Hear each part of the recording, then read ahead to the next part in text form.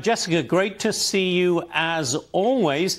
Everybody, it seems, including estimable characters like our own Brit Hume, who's seen more of these conventions than almost anybody, saying that this was a very good night for the Democrats. Very powerful speeches in Brit's view. Are Republicans quaking in their boots in the wake of this? No, Republicans are not quaking in their boots. You know, Barack Obama is always giving a good speech. This is what we've come to expect from him. And when you have a candidate who's known for their word salads, you need someone to come in and give that type of speech. But once again, we were very short on policies. President Obama and I can agree that there is a lot at stake in this election. Where we disagree is who is responsible for the position that we're in and who will fix things. And I believe, and I think a lot of Americans agree, that we need a plan. And we haven't heard that from the Harris campaign. We're now several weeks into her campaign, and she still hasn't really laid out a plan to fix any of the many problems that Americans have. Isn't this, though, part of the conventions, Jessica? They are always much more about style than substance.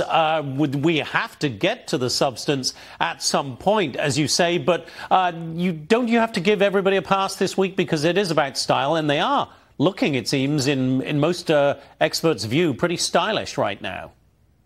And I think you're going to see that. You're going to see the honeymoon. You're going to see the sugar high. You're going to see the bump. But what we need to see is we need to see a sit-down interview. We need to see her go in front of the press. We need to see her hit one of these debates. And I think that once you have those questions asked where she's not on a teleprompter, you're going to see who the real Kamala Harris is. And it's the same person that's been in office for 3.5 years, who does not have to wait until day one to fix any of the many problems. It's the same person that we've seen here in California for 20 years. And that is not going to change. And that is what Democrats are scared of, and exactly why Republicans are not shaking in their boots. So what do you think Kamala Harris will do coming out of this convention? Do you expect her to continue to avoid the press, to continue to avoid real detailed policy answers? Or do you think she is just getting through this convention, her coronation, if you like, and then she will tackle those big issues? Or do you think she's going to continue running from them? I think her strategists would be very smart to continue down the path that they are going down. I think what's going to be the key is going to be the media. The media needs to hold her accountable. We have seen 89% positive press coverage of Vice President Harris over the last several weeks, and the best she can do is about a tie. I think that once the media starts holding her accountable, once they start asking those tough questions, once they demand answers from her, you're going to see Americans really see what Kamala Harris is about. And we've seen it over the last 20 years, and it's not going to change once she was elected president. We're all looking forward to the next big moment, I guess, in this campaign, Jessica, will be the debate due for September 10th, if indeed it happens. Looks like it will at the moment, but you never know with these two. How do you think that'll shape up? What does a Trump-Harris showdown look like on a debate stage?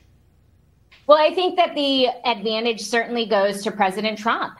This is someone who stands in front of the press on a very regular basis, a press that is not a friendly press to him, and he answers tough questions all of the time.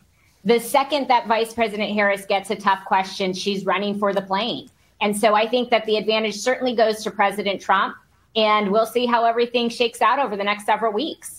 And the Democrats have not been shy about bashing Trump over the last couple of nights, or in the last few years, obviously, as well. But the last couple of nights, he has been mentioned again and again and again in very disparaging terms. Mr. Trump, not one to turn the other cheek in those situations. It could get nasty on that debate stage, too, I assume.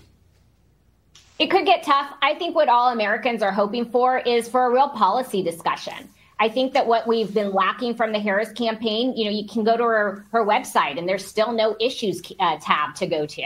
I think that what people are looking for is a plan to fix our economy, a plan to fix our border, a plan to make our streets safer. I think that is what Americans are looking for. And I think that's what we're hopeful we'll get in a debate between the two. We shall see. Jessica Milan Patterson, thank you so much, as always, for being here. Molly? I'm still looking forward to that first press conference.